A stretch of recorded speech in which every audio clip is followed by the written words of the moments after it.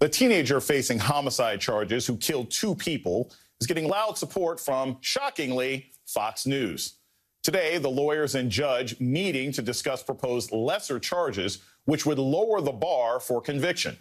The judge ultimately allowing the jury to consider that Rittenhouse provoked the attack, opening the door for the prosecution to argue that Rittenhouse was the aggressor.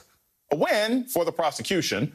The ruling will raise the bar for Rittenhouse's claim that he was acting in self-defense, a claim that many on the right are clinging to despite Rittenhouse's crocodile tear performance. Take a look at Fox's coverage of the case just this week.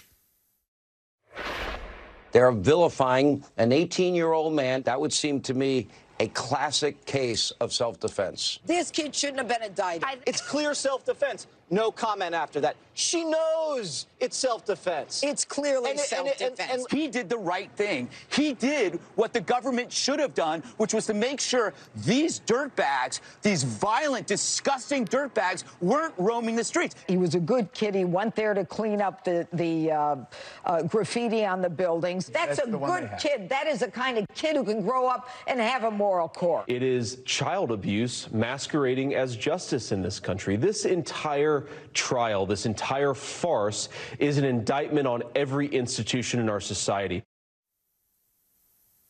Wow, I doubt any of these people thought it was child abuse when Trayvon Martin or Ma'Khia Bryant were killed by vigilantes.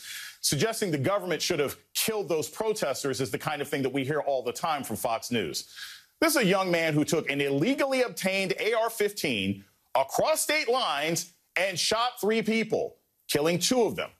Fox interviewing his family members and defense witnesses as part of their trial coverage. It's just par for the course. I thought he was going to die. This guy just pointed his gun at his head. President Biden don't know my son whatsoever, and he's not a white supremacist. He's not a racist. He defamed him. Why do you think so many media luminaries are defending this guy, Rosenbaum? I think because it fits some kind of narrative that they were trying to paint from the very beginning.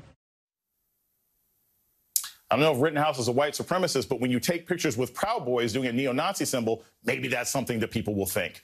Closing arguments for this trial are set for Monday. The whole nation will be watching.